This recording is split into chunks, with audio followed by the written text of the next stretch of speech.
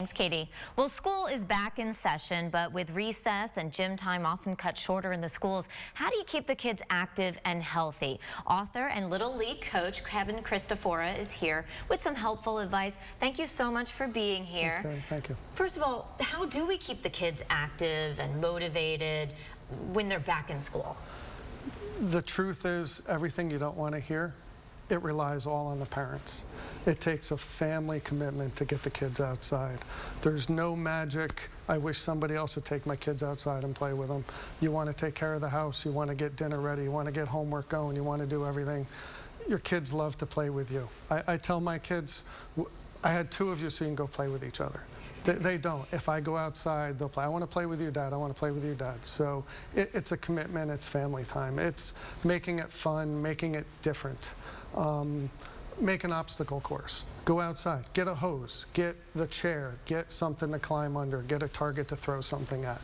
Turn it into a little contest. Run around. Do something different. It doesn't have to be organized. We can only play if we have 9 kids to play baseball or 5 to play basketball.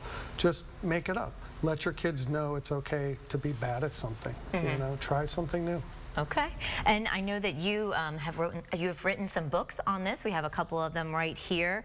You have some children's books. Tell me about your books. The books were an inspiration for what I do every day. They're geared to little kids.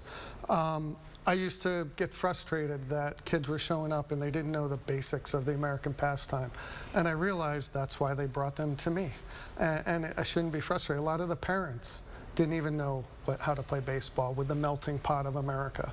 It skipped a generation. Computer time, on-screen time, you know. It's less screen, more green. Try and get your kids outside, playing more, and bring them to a coach. Let them teach them some basics. These books in particular are educational on top of being bedtime reading.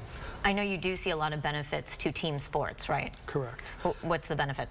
You know, there's role models. There's the things that just happen that you don't even know it's happening through practice. Respecting each other, learning how to work with each other, being part of a team. It's not just me doing one thing to win.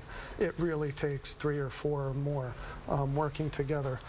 That self-confidence that they learn, that they get from the little successes along the way. It happens. You don't even teach it. You just give them the ability.